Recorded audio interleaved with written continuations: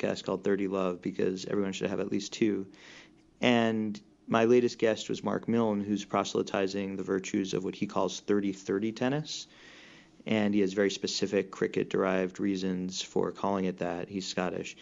And his idea is to start games at deuce. I'm sorry I said it that way, Mark. I know that you say start them at 30 all, but they start at deuce effectively. And then see what happens from there, and otherwise do exactly what the standard rules of scoring of tennis say you should do. So it's sets to 6, at 6 all, play a tiebreak, and so on.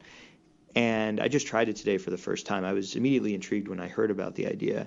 And it really does make every point count.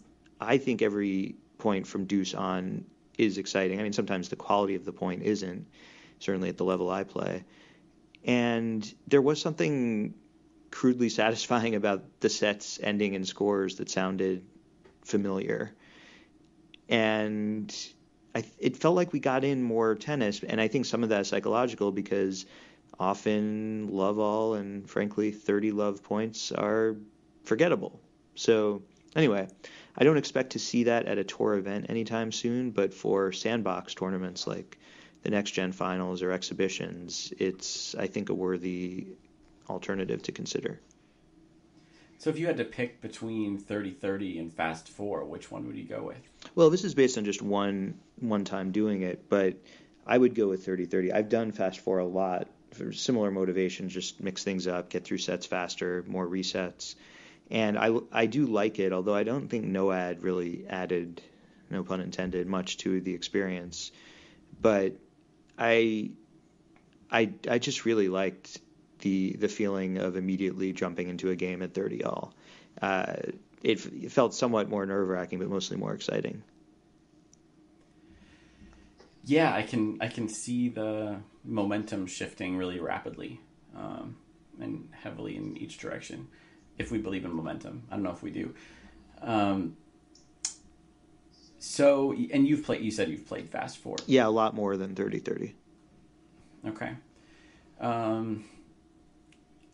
How do you think that would work? I mean, how do you think professional tennis would look playing 3030? Would it be... I mean, it seems like the level of tension or excitement would be quite high all the time. Yeah.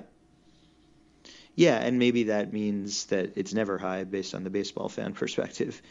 But no, I think that it would immediately put players under pressure from the very beginning of a set, and it would also mean more breaks, so there would be more sense of, okay, I did just lose my serve by losing 2 points right away, but I can break back at some point because I just have to do the same.